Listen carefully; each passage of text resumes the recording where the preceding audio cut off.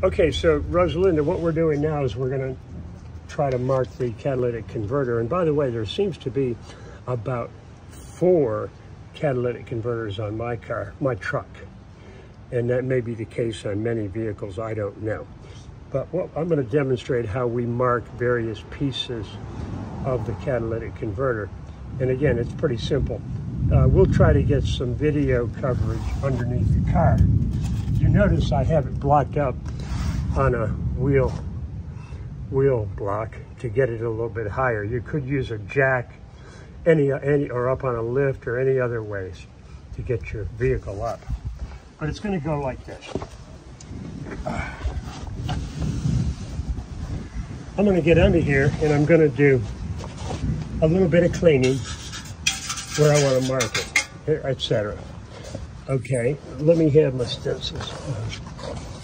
Okay, and when I'm ready to apply my stencils, I'll simply take them off and apply them. For example, right here.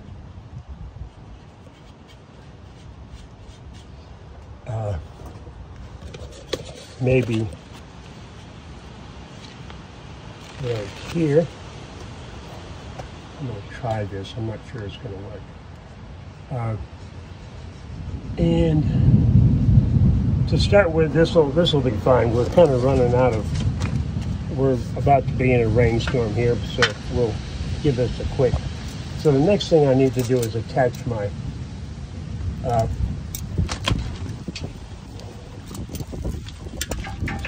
cable, and I'm going to do it by attaching a pair of vice grips.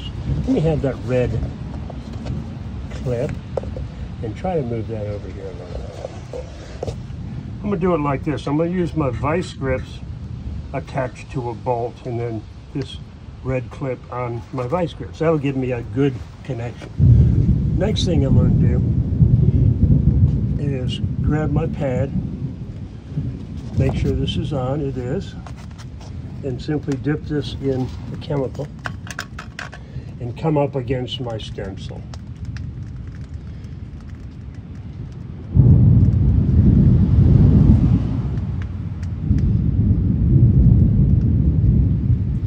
You can hear the thunder.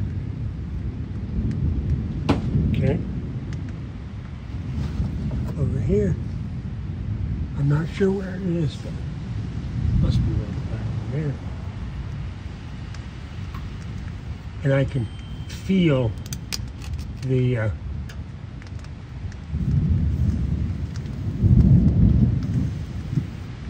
okay.